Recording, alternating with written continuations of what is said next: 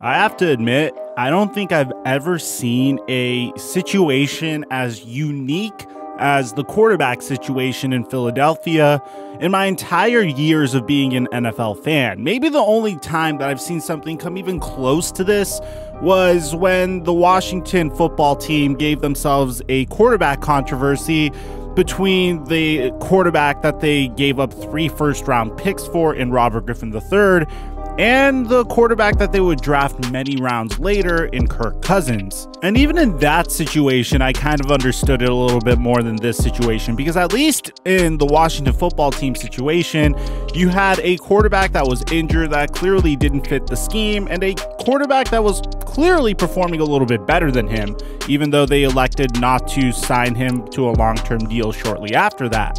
Nevertheless, you see a lot of very interesting and unique QB situations occur in the NFL. I don't think there's ever been one that has been so strange in my entire life of watching football. So what's going on, guys? Your boy Mike here. Guys, we're giving away a PlayStation 5 to someone that subscribes and turns on our notifications for this channel. And if you want additional entries, make sure you follow us on Twitter and Instagram. Links to that are in the description down below. Now that we got all that out of the way, break!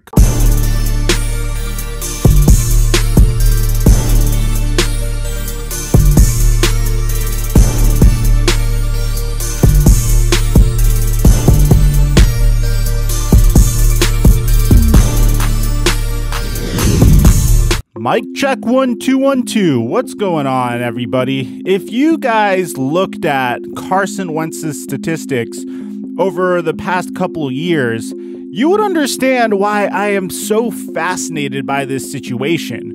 Because as I'm going through his career, I'm trying to think of at what point did the Philadelphia Eagles have the idea of drafting a backup quarterback or an additional quarterback in the second round. You see, in the first 3 rounds of the NFL draft, you typically select a player that's going to be a presumed starter.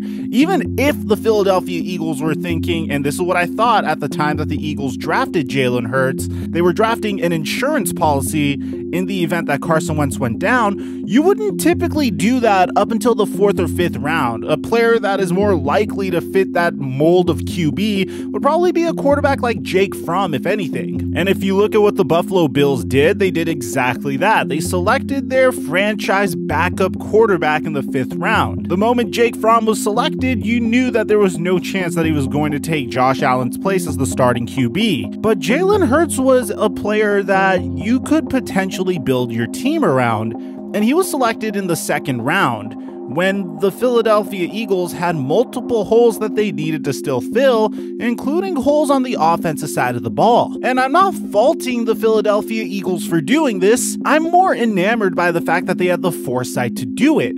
Because if you look at Carson Wentz's career, his best year in his entire career was when he played 11 games in 2018, completed almost 70% of his passes, threw 21 touchdowns to 7 interceptions, but he didn't play a full season. He missed 5 games that season. As a matter of fact, that was the last season he really sustained a major injury in the regular season. In the 2019 NFL season, Carson Wentz had another remarkable season. He threw for 4,000 yards for the first time in his career, throwing 27 touchdowns to 7 interceptions. But the only moment that I could look throughout Carson Wentz's career that may have given Howie Roseman and Jeffrey Lurie and, I don't know, maybe Doug Peterson the idea to draft Jalen Hurts, in his only game in the postseason, his postseason debut, when he was in a wild card game against the Seattle Seahawks, Carson Wentz sustained a concussion after Jadeveon Clowney made a helmet-to-helmet hit on him. And I guess at that point, the Philadelphia Eagles said, okay, it would be nice if we had a player that could come in and fill in Carson's role in the event that this happens in another critical situation, just like we did when we had Nick Foles on the roster. When Carson Wentz was able to perform extremely well in the 2017 NFL season, which is by far one of his best years of his entire career, he was practically the favorite to win the MVP that season.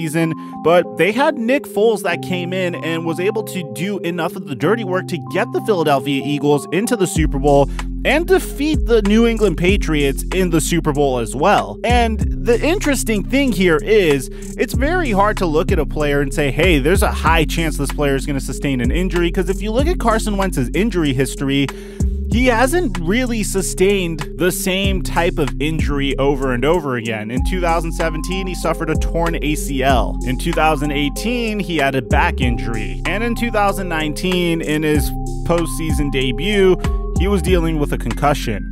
All of those injuries are separate injuries. If he had a back injury that was consistently hampering him, or an injury that consistently came up, well, I'd understand having a backup of the caliber of Jalen Hurts, but it was very impressive to see that the Eagles had the foresight to make this move. Drafting a quarterback in the second round, literally a year after giving Carson Wentz a huge contract extension after the year that he did sustain an injury in the playoffs, is a very intriguing decision with some consequences. You see, drafting Jalen Hurts may have been the right decision, but ultimately that came at the detriment of Carson Wentz. You see, quarterbacks aren't robots. A lot of their game is based off of their confidence, especially a player like Carson Wentz that typically makes risky throws and risky decisions.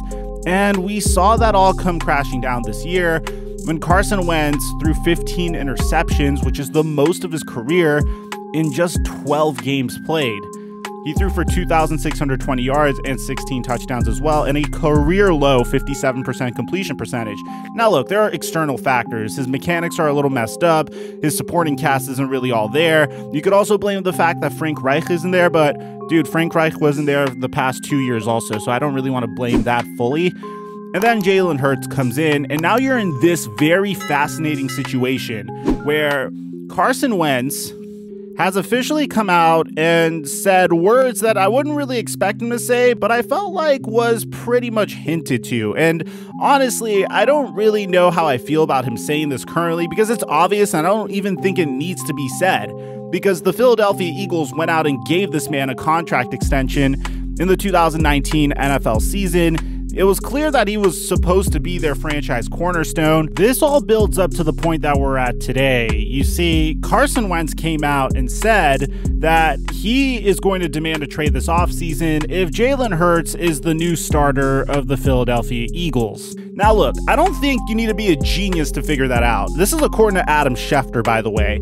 If a team is paying you $128 million over 4 years with over $100 million guaranteed, which was signed after the 2018 NFL season, this is prior to the concussion he received, which in my opinion is what pretty much shifted the thinking in Howie Roseman's head in terms of drafting Jalen Hurts.